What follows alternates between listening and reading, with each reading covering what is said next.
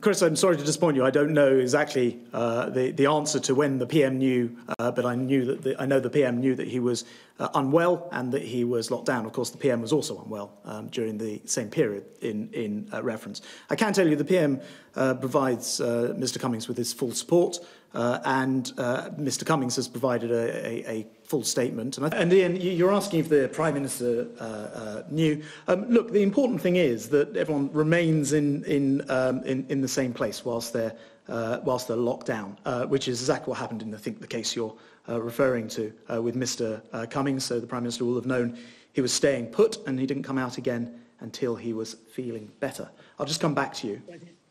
But he did travel 250 miles from his London home, did he not? And again, to you and to Dr. Harris, you seem to be very clear about when people can leave their home, Dr. Harris. That is, for example, if they're seeking food, medical supplies, caring for the vulnerable. Let me give you one specific example. If someone is ill and the other parent is not at that time showing symptoms and they have a young child, should they leave their home when ill to go to another home 250 miles away? Is that in line with the guidance? Well, sorry, I can go first. I'll go first.